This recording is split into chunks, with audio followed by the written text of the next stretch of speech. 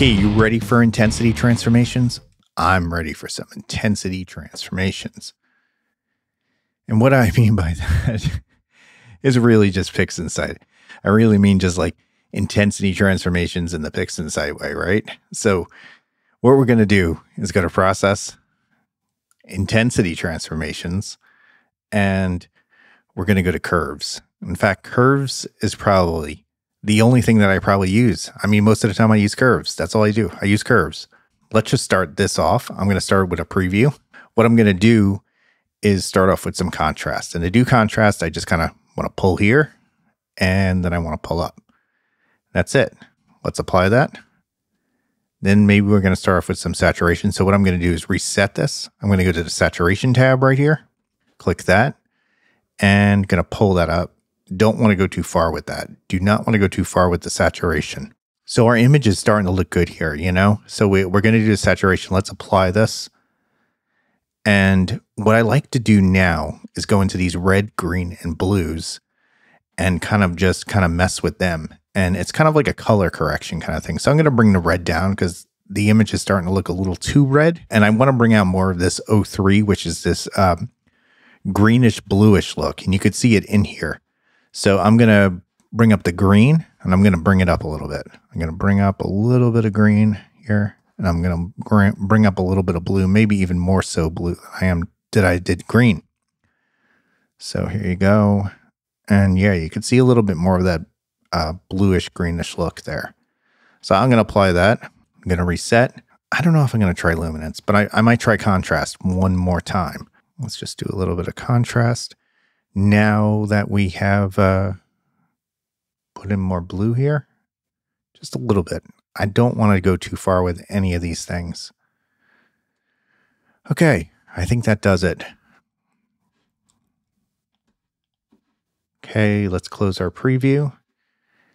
And what we're going to do is go to another intensity transformation called local histogram equalization, which means sharpen.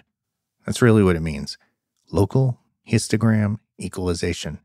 Sharpen. Again, we're going to open up our preview and woo, that got sharpened too far. Its default settings are really harsh. So what you want to do is change to 100 here, bring this down to maybe 1.3 and bring this down to a 0.5. I think that looks pretty good, but I'm going to play with it a little bit more. Let's just see what happens when we take off this preview. Okay. Not that big of a difference. You know, I really don't like things when they're too sharpened. I hate when they're over sharpened. So, okay, took the preview off. I don't know if this really makes any difference. So let me just take up the number here just a little bit. Yeah, I think that's good. I don't like over sharpening again, but let's just apply this as it is. And we're going to wait here for just a little while. So I'll be back. Okay, it looks like we are done with this and you could see the sharpened image. I'm going to close the preview and let's zoom in here. Let's see what our sharpened image looks like. Ooh, you can see a little bit of noise there. We have another trick up our sleeves for that. So it's like slightly sharpened. It's not crazy sharpened. And it looks like we're going to have to apply a little bit of noise reduction in here. What I'm going to do is I'm going to go to process, noise reduction, noise exterminator. And again, if you wanted to know if noise exterminator is related to star exterminator and blur exterminator, you guessed it. They're all siblings. So they're all from RC Astro and they're all paid. So this one is the cheapest of them all, but hey, I think it works great. I usually keep it at its default settings of a denoise of 90 and a detail of 10. And all I'm going to do is just drag it on. Like all these RC Astro plugins, just drag them on. That's all you got to do.